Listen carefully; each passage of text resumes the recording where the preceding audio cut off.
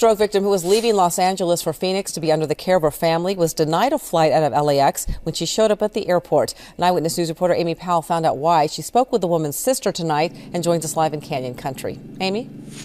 Ellen, the disabled woman and her sister and her whole family are really upset over this incident. She wasn't allowed to fly because a TSA agent insisted that she talk, something she hasn't been able to do in years.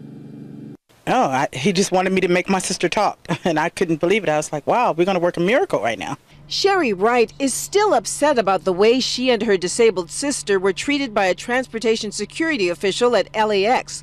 58-year-old Heidi Wright suffered a stroke 10 years ago. She's wheelchair-bound and unable to speak. Sherry took her sister to the airport on Wednesday for a flight to Phoenix, but they were stopped by the TSA because of her expired driver's license. I showed her ID, her social, and her DMV papers that she went to the DMV. Sherry says the agent was extremely rude. I was shocked, and I was just standing there and tears was coming out. And I was like, are you serious? I said, we can't get her to talk. The family is frustrated because an older sister waiting to start caring for Heidi in Arizona says she had called the TSA beforehand to find out what was needed. You know, she was really hurt, and, you know, I don't know, she was screaming all at the airport. We couldn't get her to leave. The TSA says it does have a program to meet the needs of disabled travelers. I think it could have been handled differently by the TSA, and it probably could have been handled differently by the family, and hopefully moving forward, the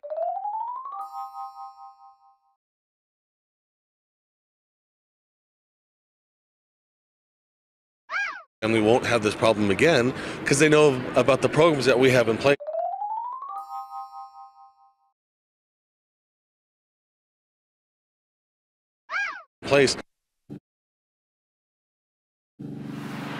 And because she wasn't allowed to fly, Heidi Wright had to make an 8-hour bus trip to Phoenix. Reporting live from Canyon Country, Amy Powell, ABC 7 Eyewitness News. Thank you, Amy.